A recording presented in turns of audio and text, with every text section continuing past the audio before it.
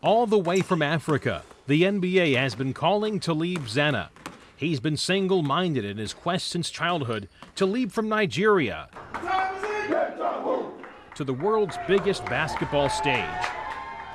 So single-minded, in fact, that when faced with the gut-wrenching decision to leave his U.S. high school for his father's funeral back home, the 18-year-old senior chose to stay put. Zanna had to avoid even the chance of encountering visa problems upon his return. I think that was the saddest moment I ever had, and it really touched me. I was playing this game because of him and try to make him proud of me, but it never happened. It's his time. Had Zanna's dad lived a bit longer, undoubtedly he would have been proud of his son's accomplishments, following his solitary journey to America. That's because the 6'9" forward, who starred for Bishop McNamara High in suburban Washington, is now one step closer to his dream. This fall, he'll join one of college basketball's powerhouse programs when he heads to the University of Pittsburgh to play for Coach Jamie Dixon.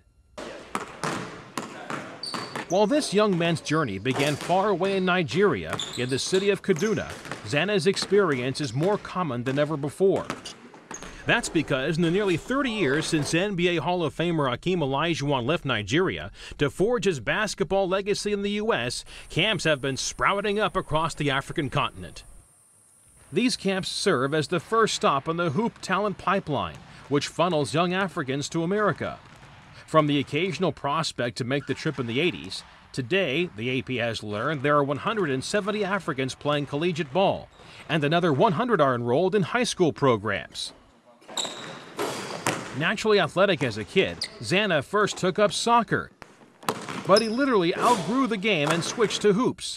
I started playing when I was like 12 years old. You know, I was a soccer player. I love playing soccer, but when I realized I was growing taller, and my brother told me, you know, I'll probably have a good advantage playing basketball. So Zanna's exposure to the professional game first came through television, which has also helped sow many more hoop seeds in Africa.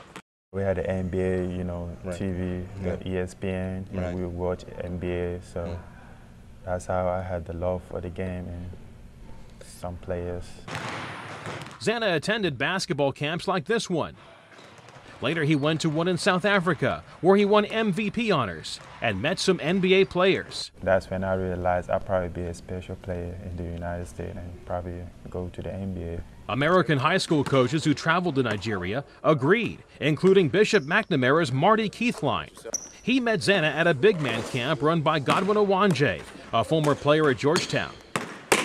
And after months of conversation and dedication to immigration paperwork, Zanna was on his way.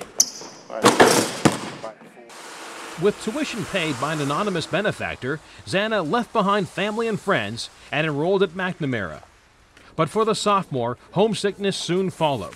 The first 2 weeks, I told Coach, I need to go back home because I can't do this no more.